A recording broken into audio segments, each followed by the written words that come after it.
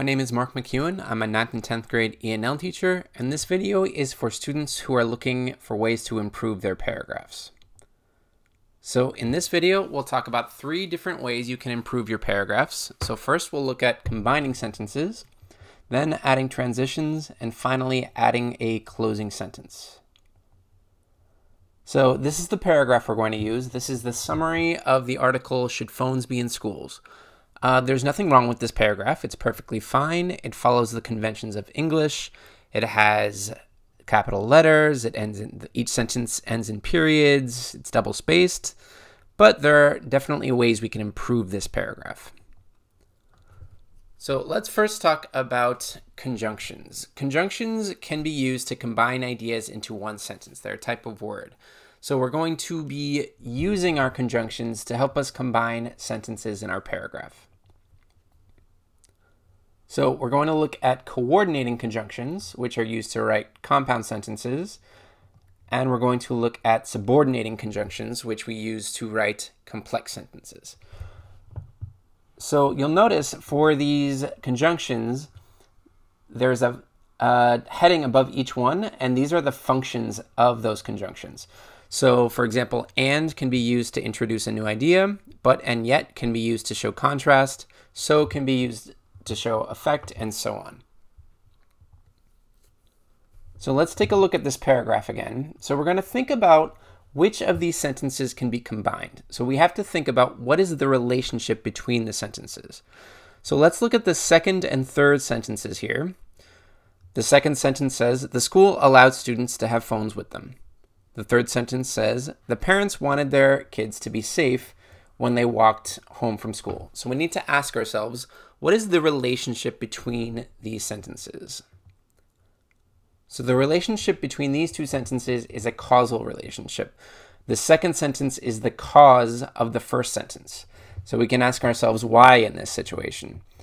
So why did the school allow students to have phones with them? Well, the cause for that is the parents wanted their kids to be safe when they walked home from school. Another example we have below. These two sentences, the school created a survey. It showed that most kids wanted to use phones at lunch. So the relationship between these two sentences is the second sentence is a new idea that is connected to the first sentence. It's talking more about the survey. So we go back to our conjunctions and we think about those relationships we want to show, and we're going to use conjunctions that show that relationship. So here we are going to use and for that new idea relationship, and for cause we have since, as, or because. So our combined sentences now look like this. The school allowed students to have phones with them because the parents wanted their kids to be safe when they walked home from school. And the other combined sentences, the school created a survey and it showed that most kids wanted to use phones at lunch. Now let's talk about transitions. Transitions are words or phrases that can be used to show the relationship between sentences. So similar to our conjunctions, we have these divided by their function. So again, we have new idea and effect, contrast, some of those repeating ideas, but then some new ones as well, sequence, conclusion, so on. You notice these start with a capital and then end with a comma. That's because we are going to be using these transitions to begin our sentences, to start our sentences. So here is our paragraph again. We need to think about which pairs of sentences would be appropriate to add some of these transitions. So again, we're going to think about the relationships. So let's look at these two sentences. Not everyone agreed about the rules. The school created a survey and it showed that most students wanted to use phones at lunch. So the second sentence here is the effect of that first sentence. And let's look at these final two sentences. The principal decided that students could use phones at lunch on Fridays. They couldn't play violent games, take photos, or listen to music without earbuds. So that final sentence are some restrictions on the content of the first sentence. So that's a contrast relationship. So we look at our transitions. We want to find one from the contrast list and also from effect. So now we have, not everyone agreed about the rules. Consequently, The school created a survey, and it showed that most kids wanted to use phones at lunch. The principal decided that students could use phones at lunch on Fridays. However, they couldn't play violent games, take photos, or listen to music without earbuds. Notice how the former first words of these sentences, we change those to lowercase letters. So don't forget to do that when you add your transitions. Finally, let's talk about how to write a closing sentence. So to write a closing sentence, we're actually going to start with our opening sentence, our first sentence, the topic sentence. So the reason we're going to start with the topic sentence is because that contains our central idea, and one of the possible functions of a closing sentence is to restate that central idea so it's clear to the audience.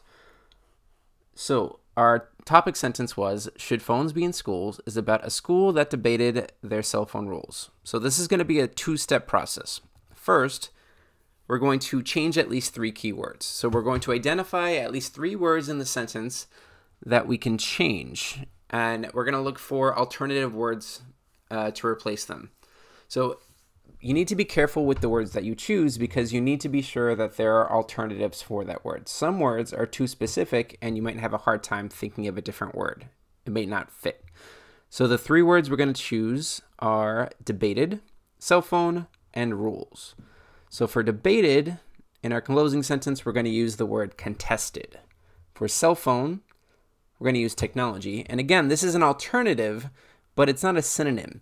And when I use technology in my closing sentence, it will be clear because I've already used the word cell phone a few times in my paragraph. So technology is okay in my closing sentence. And instead of rules, the word policy.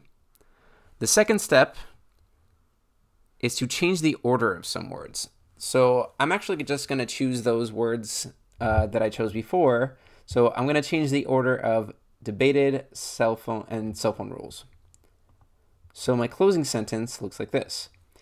Though the school's technology policy was contested, in the end, they compromised.